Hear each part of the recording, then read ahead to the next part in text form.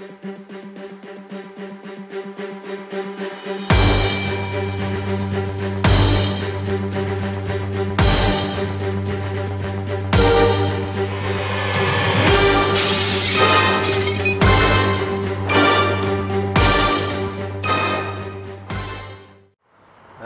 think it's going to be a close thing, to be honest with you. Two good sides, but not too good a sides either. Normally it used to be Australia who used to dominate, but England have come good in the recent years.